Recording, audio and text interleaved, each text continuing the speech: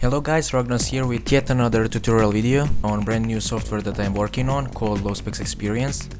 More info about LowSpecs Experience, if you're interested, you can find on my download page, so make sure to check that out.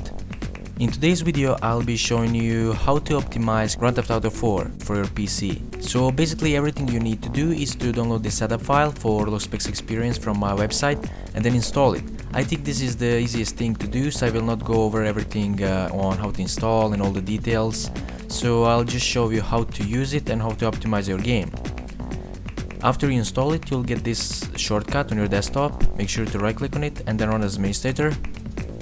Once you open it, this screen should pop up. Click on LowSpecs Experience and this menu should load.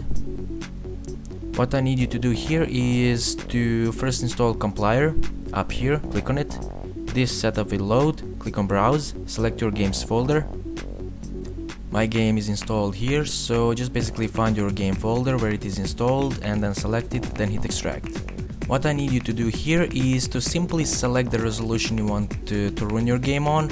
It will load the textual file with tag that you need to copy, so just copy the content from the textual document and then go into your Grand Theft Auto 4 shortcut.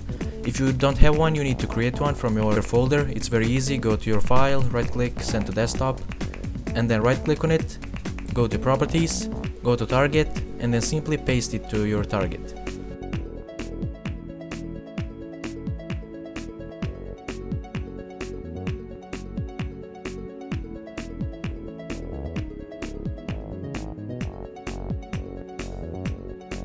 Click OK. To restore default settings, click on Restore Default, and this installation file should pop up. Click on Browse, select your games folder, and then click Extract. And yeah, if you have any problems, questions, or anything to ask related to LowSpecs Experience, make sure to contact us through Support tab. We'll gladly answer all of your questions. And yeah, that's it for this video. Like the video if you like it, dislike if you dislike it. Leave a comment below, share with your friends, do whatever you want, and I'll see you next time with a whole new video.